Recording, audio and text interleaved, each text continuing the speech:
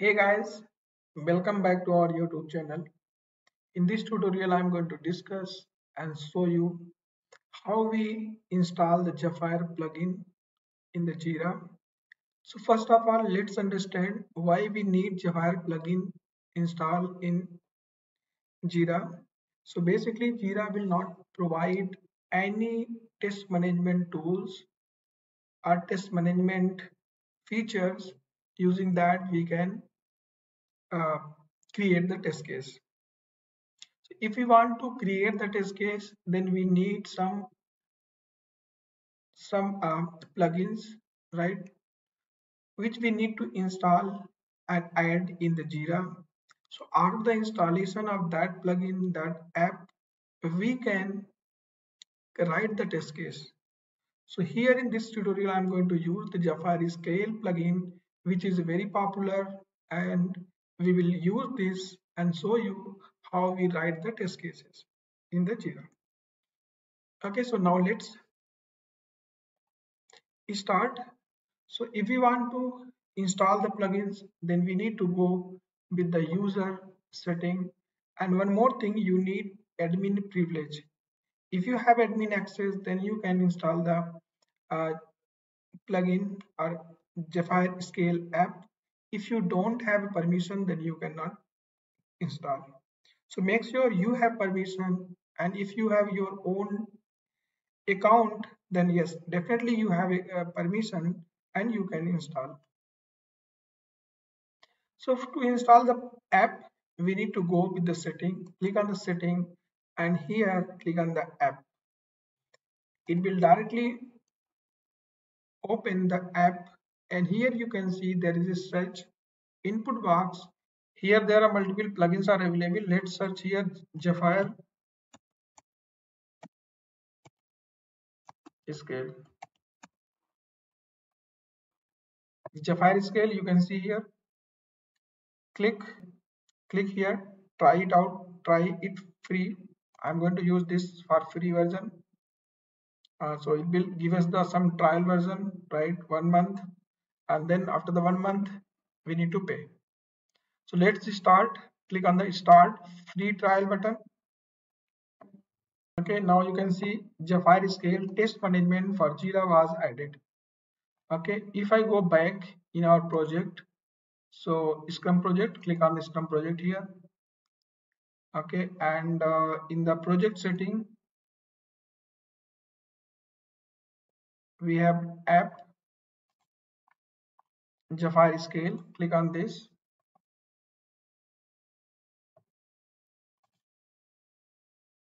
Yeah, it's loading. And now enable Zephyr Scale to start managing test case right now. You can disable if it anytime without losing data. So we can enable for the test Scrum project. So let's click on button. You can see this is enabled. You can see, let me refresh the project. You can see Zephyr Scale coming option is coming here in the left side. Click on the Zephyr Scale. Here the Zephyr Scales sections after it enable, where we can create the test case. Okay, so let's see what we can do here. So we can here create first of all test folders, right? So using the test folder, we can manage our test cases. So what type of test cases we are going to write here? We are going to write manual test cases. So let's create one folder, like I'm creating login folder. So what we can do, we can maintain all the login test cases under this folder. Similar type, we can create other folder like sign up. Okay, so why we are creating here the project, so folders, so using the folder we can maintain our test cases. Okay, group our test cases, so that it will be helpful when we execute the test cases. Now, how we add the test? Here we have option new test case. Click on this. You will see option here. First, detail, test script, execution tab, testability, attachment, comments, history. So let's go first on detail tab. In the detail tab, first we need to put the uh, test case name. So like I have one sheet here, let me create a file login. So verify user login with valid credentials. So here I have 3 steps. So enter the details. Then if we have any objective, we need to define here, like in more details. Is there any precondition we can add here, like application browser is open and user is on login page. Here we have some status. By default we can select as a draft, priority, normal, components. If we can select the component, owner, estimated time, how much time it will take to execute, and then we can select the folder. So like here I'm selecting the folder login. If we want to give the label, we can provide the labels. So what is the use of label? By using the label, we can filter the test cases later. In the test script section, we can here create the test script 2 ways. One by using the BTD format. So here we can write the BTD format using given, when, then format. This is behavior driven. And directly if we want to add steps, we can use the test step by step. One more option is here plain text.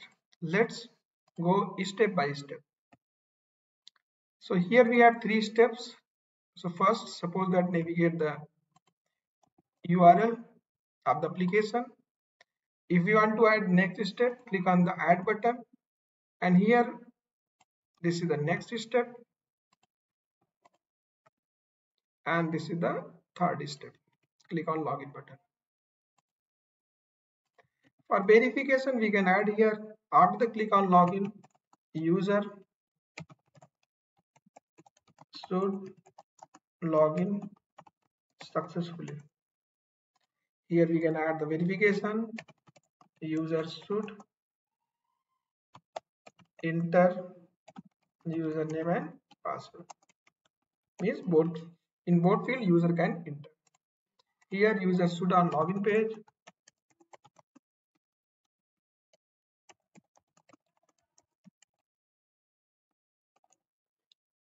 Okay, so 3 steps I added, and then click on save button.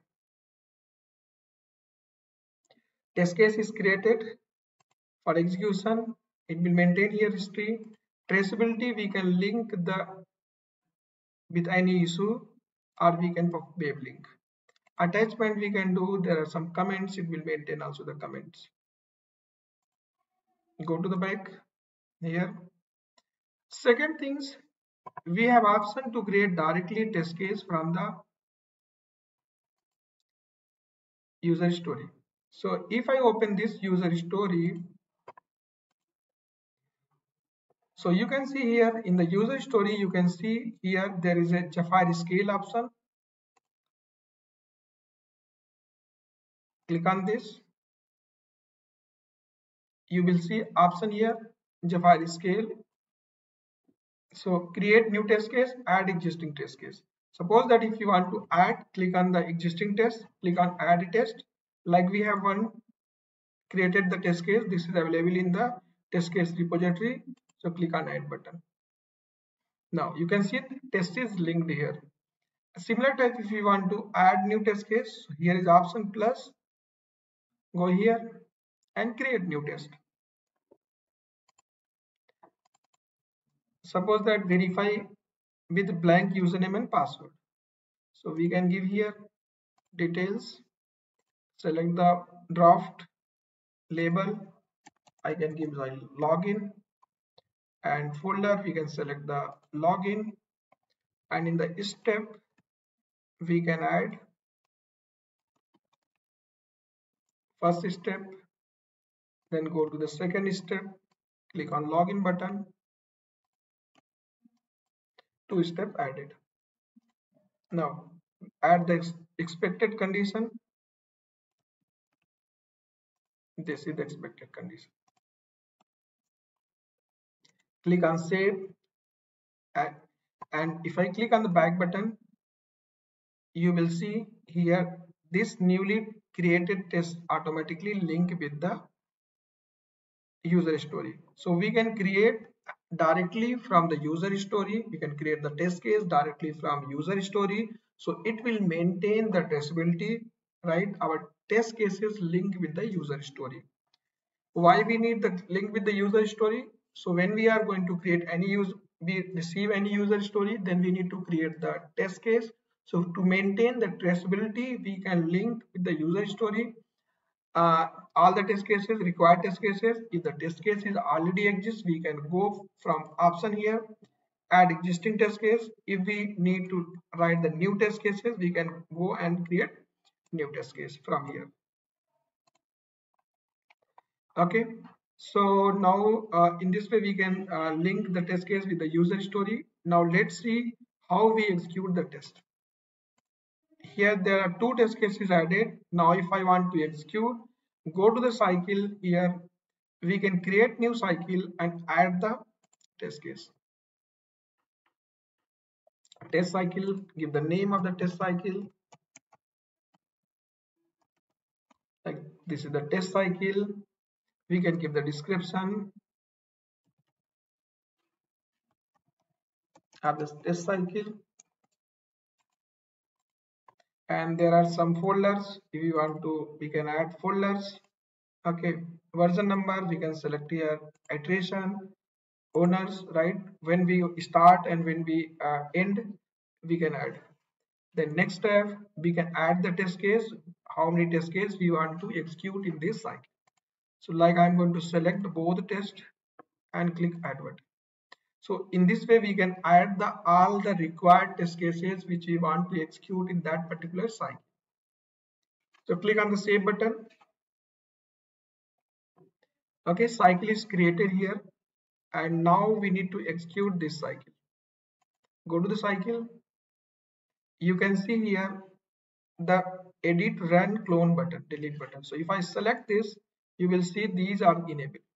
Now we need to run this cycle. Click on the run button. You will see these options.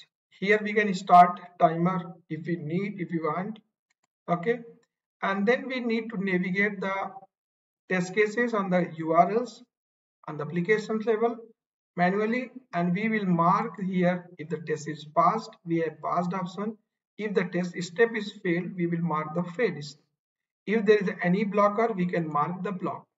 So there are three buttons we can use. Apart from that, that is not executed, in progress, we have also. Okay, so let me mark this pass, and in the setting, if you click here, you can directly create issue. Like suppose that our test is getting failed due to some issue reason. Now I want to create the defect. So directly from the steps you can create issue. So let me suppose that after click on login button, I am not able to retrieve is see user is login successfully. As well as we can here fill the actual steps, like what is expect actual. Suppose that user is not able to log in application. Okay, this is the actual step what we are getting at the time of execution. Our expected is user should log in successfully, but we are getting user is not able to log in the application. Now it means our test is failing. Mark the test failed and just go and create defect. Here directly we can go select the defect like bug here and mention here user is not able to log in, and then we need to add here steps to reproduce, and we will mention all the steps one by one, what steps we need to get to reproduce this defect. Okay, and then what we will do, we will attach the screenshot of the failed test. Okay, there are some more fields we can fill up, and then we can also select the sprint, in which sprint we are getting the issue, and then click on create button. Issue is created, and here in the test case you can see this is automatically linked with the test case, and when we make the test fail, here overall status you will see the fail. Similar type, suppose that I am going to execute this and this is run successfully, so we mark the pass. Once we mark all the step pass, the final status you can see this is passed. So our test case is executed. Let's go back and test cycle. Here you can see status is done. Execution we can see the progress, one pass and one fail. If I go at a user story level, you can see the test case result. This is the last execution result. We can see here getting the fail and this is the pass. Okay, so at user story labels, we can see what is the status of the test case. Now, we have reported one defect. That defect we can include in the user story as well as. So click on the link issue here, search the issue. You can see issue TS-3 user is not able to log in. Click on this and add the link. We can see the user story. In user story, we can see defect link and as well as the status of the defect. Once the defect will fix, suppose that this defect is fixed, so now its status is done. If I refresh here, you will see the issue status is also marked. So now from the user story level, we can maintain, we can trace the issue as well as the test case. So okay, here we are maintaining the traceability. Okay, now if I want to create the cycle, then directly we can create cycle here, test execution cycle. Here we have option, or we can include the existing cycle. Okay, so let me show you how we include. So select the cycle here, click on add button. So you can see here test case defect I linked here. All the test cases which are related to this user story we can see here, as well as the test cycle is here. So we don't need to go at a test case level. After seeing this user story, we can understand what is the progress, how many tests is failing, if there is any defect is reported, what is the defect status, and in the execution cycle, how much the test is passed or failed. Okay, so hope this will be helpful to understand the Jira, how we create the Zephyr, how we create the test case using the Zephyr scale, and how we link those test cases, test execution plan, test cycle, as well as the defect with our user story. Okay.